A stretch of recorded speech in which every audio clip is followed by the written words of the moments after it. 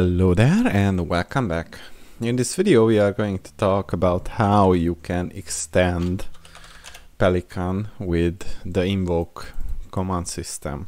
So in order to do this we need to install invoke, pip install invoke, and once invoke is installed, what you will notice if you browse the directory of your folder is that there is a tasks.py. And this text is resonating with invoke, and it's using the invoke module to automate. And if you issue the invoke -- list, what you can do is use the commands. These commands are defined with the @task decorator, and they allow you to perform different actions. So for example, if you say invoke build, it is going to rebuild the sources. If you issue the invoke clean, it is going to clean out the directory output. If you issue the invoke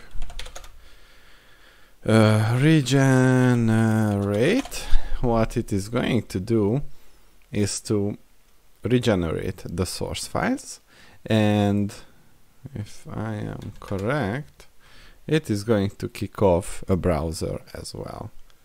But let's see.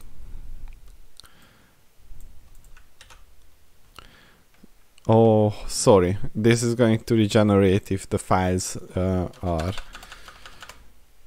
modified. So reserve is going to regenerate and serve your articles. And you also have the option to publish. So the publish is going to allow you to publish it to a production system, like for example an Apache or whatnot, but that is a topic for another video. See you in the next.